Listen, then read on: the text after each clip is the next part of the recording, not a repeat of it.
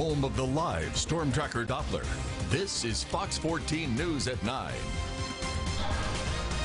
Thank you for choosing Fox 14. I'm Kyla Scott. I'm Stephen Pappas. First on Fox, hot temperatures expected to last for the foreseeable future. It's important to exercise heat safety. Yeah, that's right. Fox 14's Brianna Medina asked people along with the local doctor about beating the heat.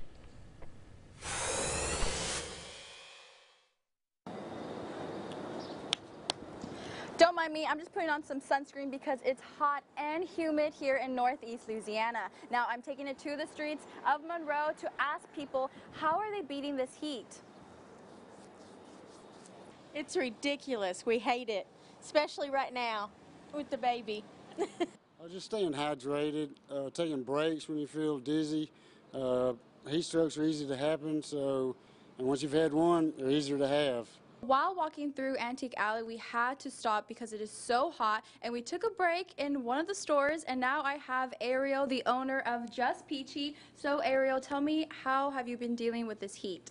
It is very hot, so not very well. And how has this affected your business? Have you seen a change since it's been very hot? Oh yes, dramatic change, especially on Saturdays where we would normally have tons of shoppers coming on the alley just to come in and shop. Our employees' hours have been cut on Saturdays just because it is slower since it's so hot. And while being exposed to this kind of heat, it can cause different heat injuries. The important thing to do with heat exhaustion is make sure you get that person out of the heat, give them cool fluids, drop their body temperature as quickly as you can, safely.